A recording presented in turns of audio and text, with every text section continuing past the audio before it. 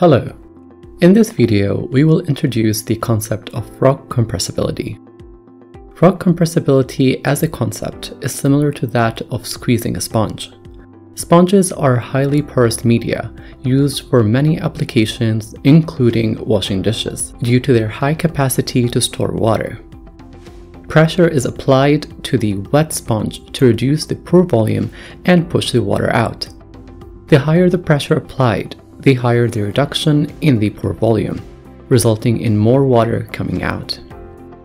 Similarly, rocks are subjected to an overburden or compaction pressure that reduces their pore volume. If we analyze the system shown here, the pore is subjected to three types of pressures, one external and two internal. The external pressure is the overburden pressure, which increases with burial depth. The internal pressures include the fluid pressure, which is the pressure exerted by the fluid in the pore spaces, and the matrix pressure, which is the resistance to deformation of matrix material. In the reservoir, as we produce hydrocarbons or water, the fluid pressure decreases as the fluid leaves the reservoir. This reduction in fluid pressure leads to a reduction in pore volume and thus porosity.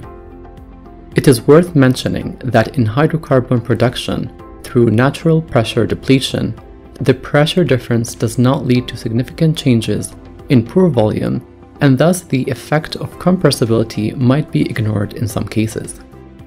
Rock compressibility can be defined as the relative change in pore volume with changes in compaction pressure in the reservoir. The general form of rock compressibility is shown here, where C is the rock compressibility, V is the volume, dV over dP is the change in volume over change in pressure. The subscript T indicates that the compressibility is calculated at a constant temperature, or isothermal, assuming a constant temperature in the reservoir.